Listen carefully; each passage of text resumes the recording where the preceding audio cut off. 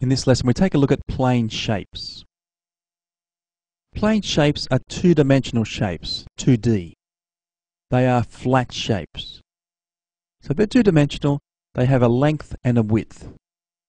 All right, so we're dealing with these shapes have area. They don't have volume, they have an area.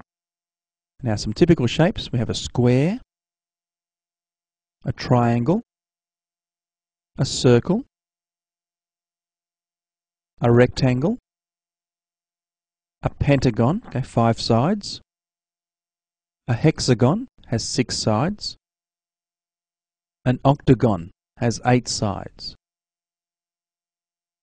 And these shapes here that I'm going to show you, they're all 4-sided shapes, okay, known as quadrilaterals. This type, a rectangle if you like, is being pushed over, known as a parallelogram, okay? So you think about a rectangle and pushing it over a bit. This quadrilateral is known as a kite. And this quadrilateral is known as a trapeze.